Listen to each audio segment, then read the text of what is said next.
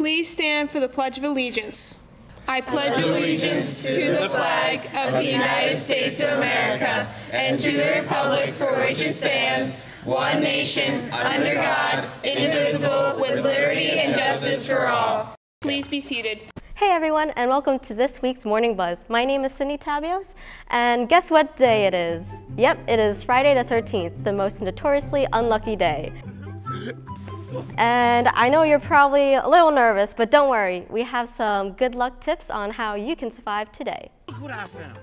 This right here is an acorn. Right here, you keep these acorns in your pocket, you ain't never gonna get struck by lightning. To see the whole video, check out our Twitter page with the Twitter handle at BDTV Network. Are you a fan of HGTV, or do you like DIY projects? Pinterest fans, I'm looking at you. Mr. Tornegard's home survival class provides CHS students with an awesome opportunity to build real-life skills and hands-on knowledge that will prove useful when maintaining the home. So home survival is a half-year class. This is my first year teaching, actually. It's been around for a couple of decades, honestly. Basically, it's meant to be an all-encompassing class for all different grade levels, guys and girls, that's meant to teach students about everything needed to maintain and repair a home, ranging from an apartment to a large single-family home, living by yourself, living with a family, and it's meant to kind of introduce you to aspects that you really don't learn most other places, and then either you're expected to know, or if you don't know how to do it, you end up paying somebody to do it, and it can cost you substantially more money to do often simple things. We usually start off with basic hand tools. How do you use things like hammers, screwdrivers, because a lot of students in the class have never even picked up a hammer, and I've even had students swing it backwards and things of that nature. Then we get into power tools, various sizes and shapes, and then from there we use those tools for a variety of tasks. Generally there's an individual project in the beginning to get students used to processing materials, wood, lumber, and cutting and gluing and screwing things together. Everything from fertilizing, mowing grass, cleaning up leaves, weeding, and through that we use a lot of the power equipment here that's maintained by the grounds department. Each student usually works in a group of 2 to 3 to build a wall section, which ranges from 4 foot to 8 foot high, where students cut and nail together 2x4s, put drywall on it, put a window in it, apply some electrical to it to put some receptacles, a light switch, an outlet, a light, smoke detector. Then they spackle that, paint it, and then either I or one of the group members puts a hole in the wall so that they learn how to patch a hole in the wall in case you ever have to do that. Students from all different backgrounds, different grade levels, guys and girls are both welcome. And like I said, if you've never seen a hammer before, or if you've built a house, there's space for you in the class. It's a great way to have fun while picking up beneficial knowledge for the future. If you can dodge a wrench, you can dodge a ball. What? Did you hear about the all-night dodgeball event? Student Council is holding its first all-night dodgeball event this January 27th from 11 p.m. to 5 a.m. Any other questions? It's not quite going to be like the movie Dodgeball, but it still will be a lot of fun. It could get a little competitive, so make sure you're wearing athletic clothes. You'll definitely be getting a little workout in. Each team can be 10 to 12 people, but it's required that each team have 4 of each gender, so at least 4 boys and 4 girls on each team. The cost of the event is $10 per student, but if you bring in a cereal box donation for Mercer Street Friends, your ticket will be $7. Forms are due January 20th, 3 p.m., the VP's office. People can pick up forms in the Student Council bulletin board, which is across the main office, and bring them to the VP's office with their money and their team members. Do you want to help build a well in Africa? All you have to do is go to Pennington Bagel this Friday and Saturday and tell them that you're part of the Wishing Well project. 20% of the proceeds go to our Global Public Service project to help bring clean water to villages who desperately need it. If you're a student with a part-time job, probably minimum wage, you might want to talk to Mr. Crognale to learn more about his cool co-op program. Good morning, Hopewell Valley. My name is Mr. Crognale. I am one of the business education teachers here at the high school. I've taught personal finance, I've taught computer essentials. I currently, right now, am also the supervisor of co-op.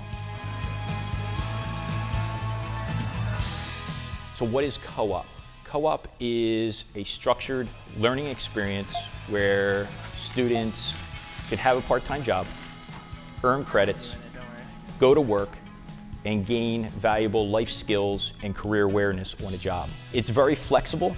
You can put this on your college transcripts, your resumes, future resumes. You earn credits, You get a grade. It's nothing that's going to weigh or bog your schedule down with any extra or additional work. If anything, you're going to work and you're earning money, and at the same time, you're exploring different careers and you're gaining life skills as well. If you're a senior and you choose to do so, you can take classes in the morning, classes that you need to graduate, and then in the afternoon, you can go to work on your particular job. So let's just say, for example, that you work Monday, Wednesday, Friday, and Saturday. The days that you are off, you have to put in a minimum of 15 hours a week, which is nothing. Most students want to earn more hours, gain more money, and what happens is that student is saving for college, earning additional monies, and gaining credit at the same time. So instead of maybe taking something in the afternoon, an elective or something in the afternoon, and you want to decide that, hey, listen, I want to go to work, you can go to work in the afternoon and earn money and get out at 11:30 or 12 o'clock whenever your schedule ends. The nice thing about that is the days that you're off. Just go to your classes in the morning, and if you're off from work Tuesday, Thursday, you're done. So that is another option, and I have students as well that have done that as part of the co-op program. Juniors, seniors, get involved. If you're doing something already, why not put this on your transcripts? Why not put this on your college application? Why not earn credit for something that you're doing already?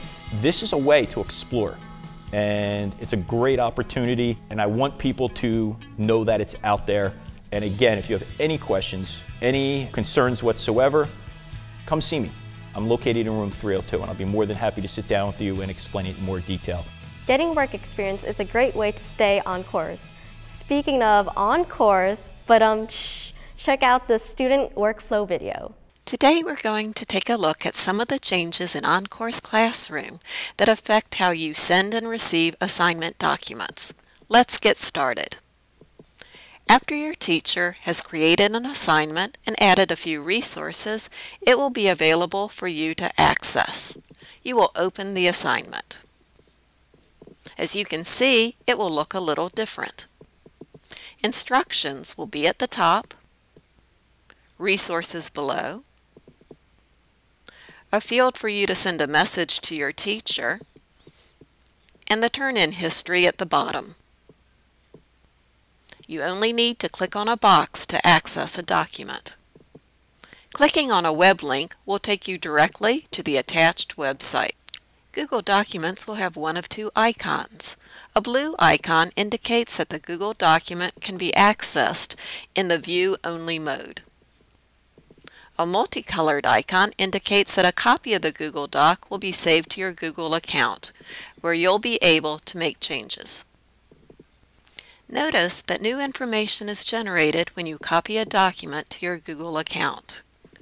The date and time the assignment was started will be recorded here. Just click on Turn In when you're ready to submit the assignment. Your teacher will make any necessary edits and comments, then return the document to you. Notice that a new message has been generated indicating the time and the date the Google document was returned. You'll be able to see a grade if it was assigned. Clicking on the Google document will allow you to view comments and edits made by your teacher.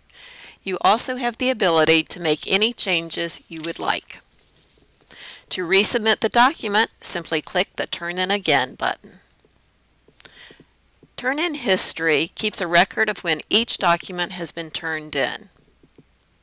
You will see the date and the time associated with each document, and each document name is a link. That's it for this week's Morning Buzz. Stay tuned next week and we'll have a return of Bulldog Buddies. So don't fret, furry friends of CHS. Thanks for watching.